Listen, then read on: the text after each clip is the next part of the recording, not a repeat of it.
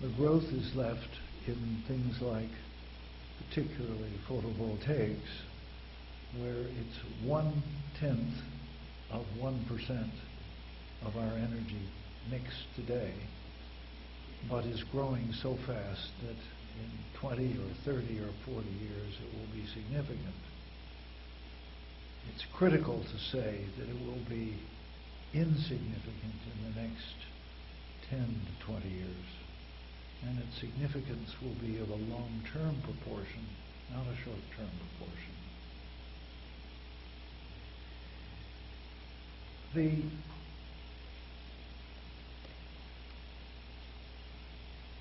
best way to start, I think, is to look at oil, first because it's the largest and because it's the most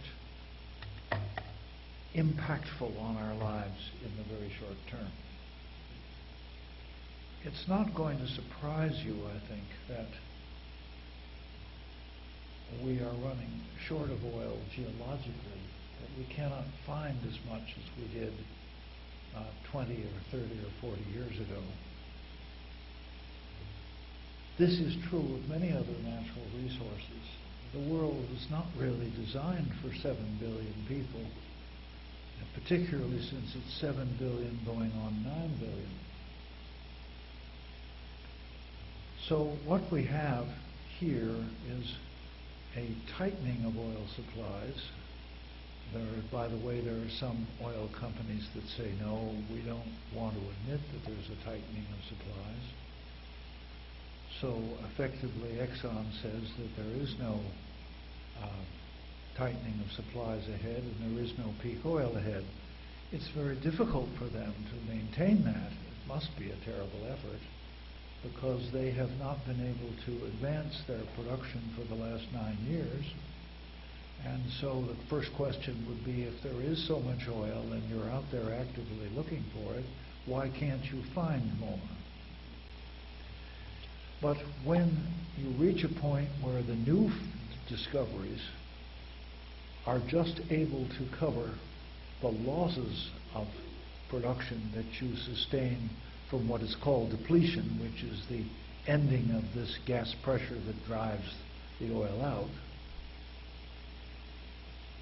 that is when you have an equality of oil, new oil coming on stream with old oil leaving the scene. You then reach a plateau in oil production. That's what the United States reached in 1970. So this is not a new phenomenon, and it's called peak oil, not surprisingly. But still, I don't think the difference between 215 and 220 is a great one for most of us, because the things that are going to happen after that peak are pretty well written in stone.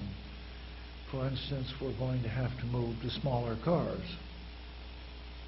Well, what would make you think that we would like smaller cars? Mother Nature doesn't care.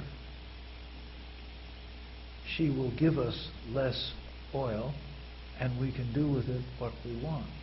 I would be worried if we don't know that it's coming, and I would be worried if it hit us very hard, because we have had now 10 so-called energy crises in which suddenly we've had serious cuts in our supply of gasoline and diesel. And in 9 of those cases of the last 10, we've had a recession that followed, or something that passed as a recession. And I think it's telling us something, which is that the suddenness of this, the change in patterns which have to be made and which cannot be made overnight, the change in how we spend our money, particularly for things, long-lasting things like cars and homes, tell us that we shouldn't be taken by surprise with all of this, and that we should be expecting it along the route, and we should be planning to live with it, because it's going to be a future that's imposed upon us, as I say, by Mother Nature. we've run through one of the main cheap energy, cheap material things in our lives, and we're going to be running short of many more in the next 10 generations. It's something we've never experienced as human beings, but now we're at a point of 7 and 8 and 9 billion that we have to expect them. I'm sending some kind of a thematic message, which is these problems are not really answerable where you have a long waits before you put the money in, and then it takes you a long time to finally come out with an answer. And we're not going to have any short-term relief from this. We are going to be involved in an energy-tight society, I think, for the next 10 to 20 years. And I think on the other side of it there is relief, and I think we'll come through it. And I think our grandchildren will not be so constricted as we are, but I think we're going to pay the price of our overindulgence from the 60s onwards. From 60s to the 2010s, in that 50 years, from 1960 to 2010, we really fiddled while Rome burned. And some of you know that I was a part of that attempt to warn the public and attempt to warn the automobile industry of what was coming. And it's all set out in the first chapter of The Reckoning by David Halberstam, if you're ever in the library. The first chapter is called Maxwell's Warning.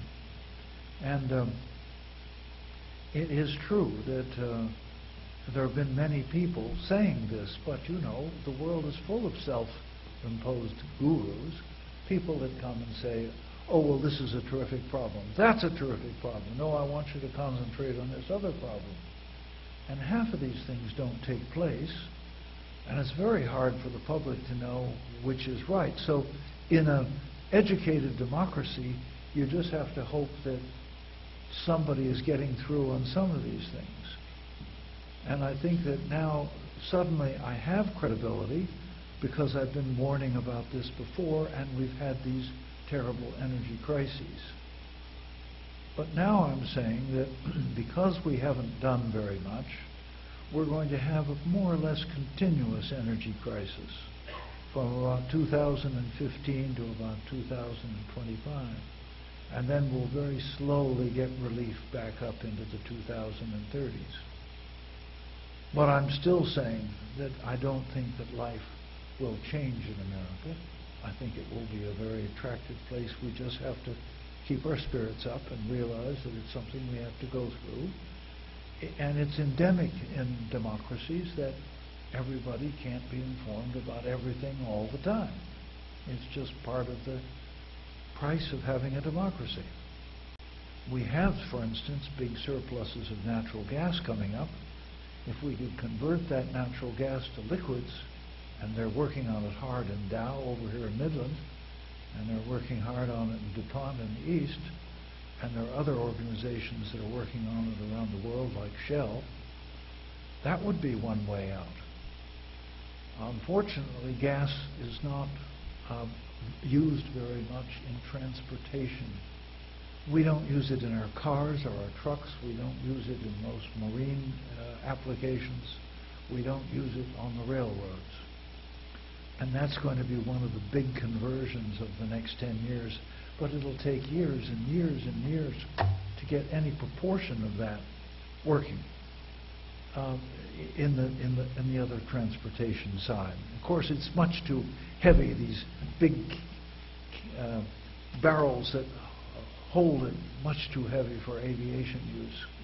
So it's not a problem, and aviation is just never going to be used. But we will turn a lot of we'll have little cars that will use compressed natural gas, and we'll have big trucks that will use frozen gas, LNG, liquefied natural gas. And again, they will gradually take the strain off gasoline, but it will take years before they're a proportion of the whole, in the same way it's going to take years before electric cars begin to reduce our use of gasoline. When you get to geothermal, it's too small to make a difference. When you come to wind, it's not very practical, to tell you the truth, in most cases. Probably along the lake here, you probably can use some wind vanes that would do well. But in an awful lot of places, it's marginal. That is, the cost of putting up the machines and servicing them, and the bother of their operation, and the fact that you have to build coal burning capacity behind them in case the wind doesn't operate in hot summer days, which is often true. You have to then turn to the coal capacity to turn on. These things make wind very marginally economic. But photovoltaics, solar power, looks wonderful. And you have a lot of interest around here because you have plants that make it, the solar power and solar instruments, and that's going to be a great growth industry. But altogether, all these things, including hydro, come to about 5% of the world's energy requirements. So even if you double or triple it, it isn't going to be enough to solve the problem of the retreating oil. And we can't expand the hydro at all.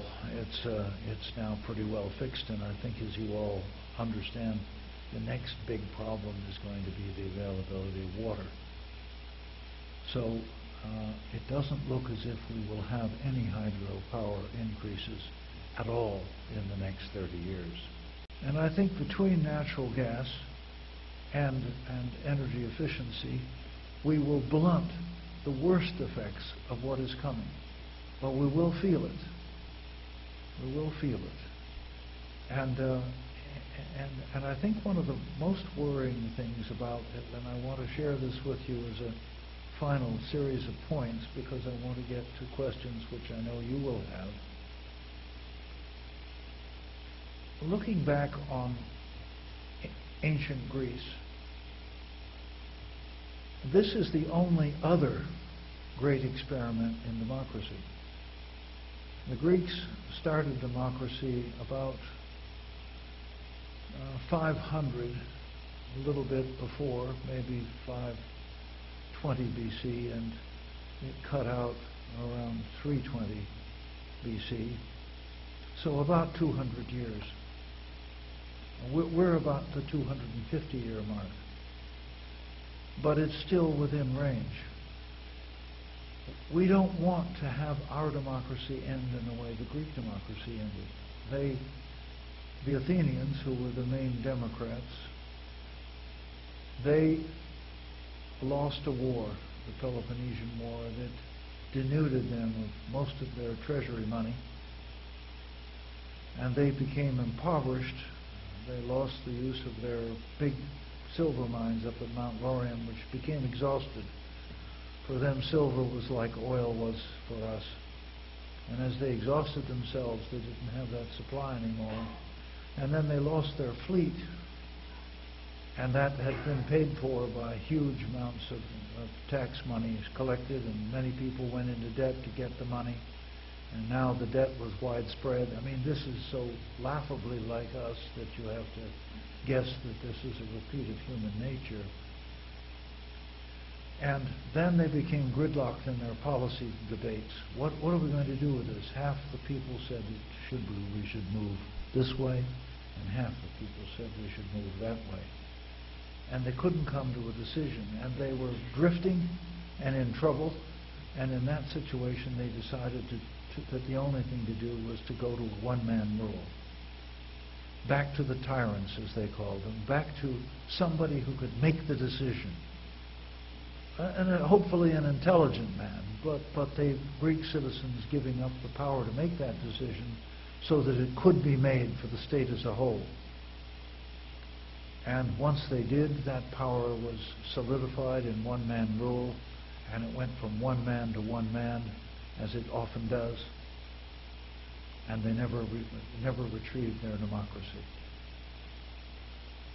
Now, I must say, in the case of the Romans, they had the same kind of emergencies. They brought somebody like Cincinnatus back to lead them to victory, and then Cincinnatus said, "Are we finished?" And they said, "Yes, we finished. Victory, O Caesar." Well, Caesar wasn't around then, but O leader. And then he went back to his plow. But this is unusual and very Roman. People don't go back to their plows now. And this is how democracy comes to an end. At least historically speaking, this is how it comes to an end. So we're going to have to be very vigilant here. This is going to be a countrywide dilemma, energy. There's going to be huge debates about how we should get out of it. You know, was the invasion of Afghanistan really an attempt to provide us with future energy supplies? I think to some small degree, yes, but I think the invasion of Iraq was far more potent along those lines. I think it may be that future historians say that this is petroleum war number one. I hope we don't have any more petroleum wars, and we're going to have to be, again, vigilant citizens to watch this. This is a kind of a thing that upsets the country and puts it on edge and puts it in opposition, one region against another, one party against another, one class of economics against another economic class. And it's not a problem that can be solved that way. It is not a problem that civil war will ever bring an end to. It's got to be done by compromise, and it's got to be done by education. There's an awful lot of what passes for philosophy about energy that is not fair or not true, and we have to continue to seek the truth. So in that wise, and on that note I'll end, except to say that we now have questions, and you have to decide whether the answers are that truth or not. Thank you.